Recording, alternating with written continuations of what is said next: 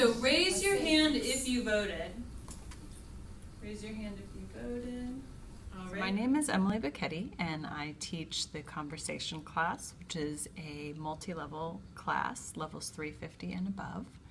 And for our mid-cycle review session, I wanted to check in with the students and do a quick mid-cycle assessment to see how they liked the topics that we'd done so far and how they liked the particular instructional activities that we did.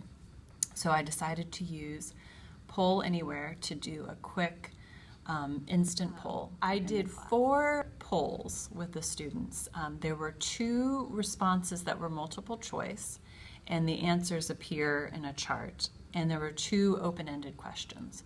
So I started with multiple choice, and that was students voting on their favorite topic that we've done in class up to the midpoint. And then the follow-up for that was an open-ended question. What additional topics would they like to do for the next 6 weeks? Board games. We just played the board game to review our vocabulary. Songs, where we have the missing spaces. Text in, same number. Text in the number code for your favorite type of activity.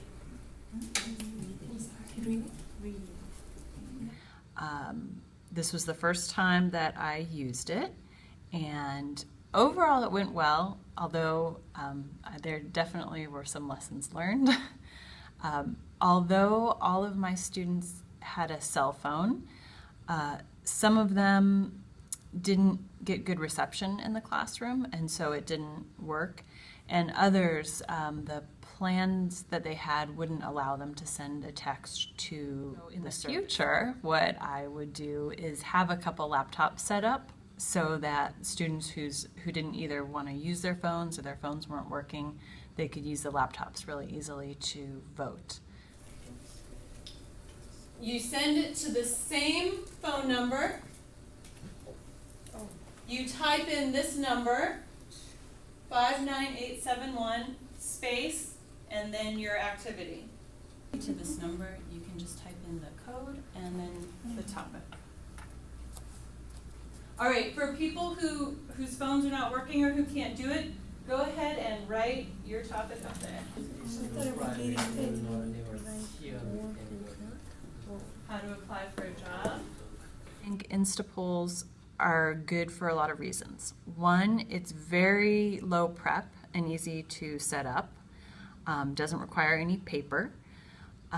2, everyone can participate kind of in a whole group setting, but it's semi-anonymous in that you don't know who's sending which vote.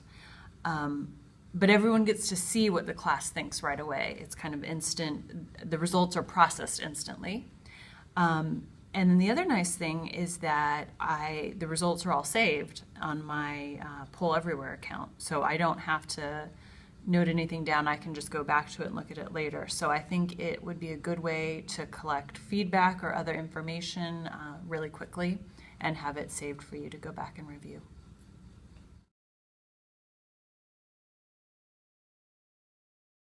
Great. You know when it's on, right?